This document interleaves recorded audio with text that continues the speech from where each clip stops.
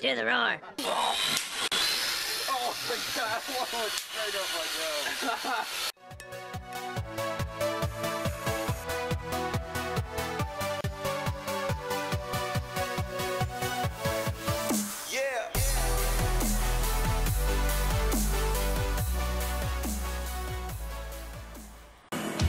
Alright guys, today we're going to be making a froth basket out of a shopping cart.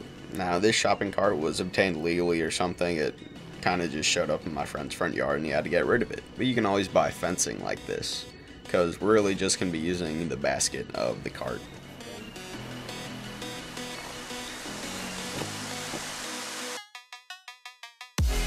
We're going to start out by chopping out about a 20-inch circle, and this will be the bottom of our basket.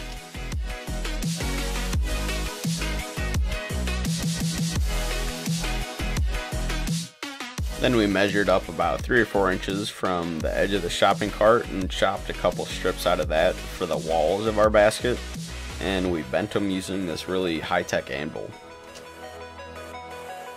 Now during this project we do use a welder quite a bit, but I also know a lot of you guys don't have a welder, so I'll let you know what you can do if you don't.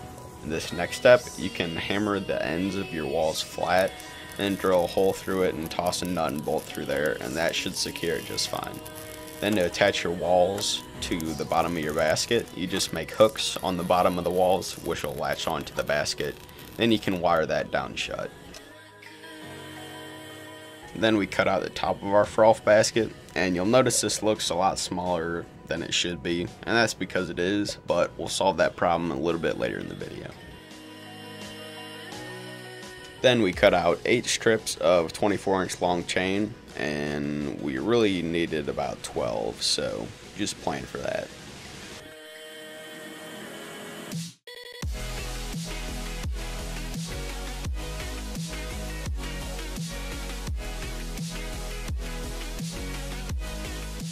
Now to solve our small top problem, we made some long hooks which we'll attach the ends of the chains onto. However, these still weren't long enough, and we ended up having to weld some longer pieces of metal onto our top. If you don't have a welder, it'd probably be smart just to cut your top to the right size and then attach the wires straight to that.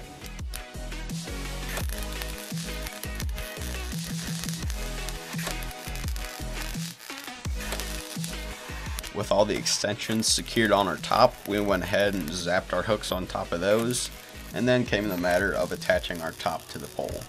And we attached it with some L-shaped brackets which were out of the wire. But if you don't have a welder, you can always drill a hole through the top of your pole and then weave wire in and out of your top through the hole, cinch it down good, and you're pretty much finished.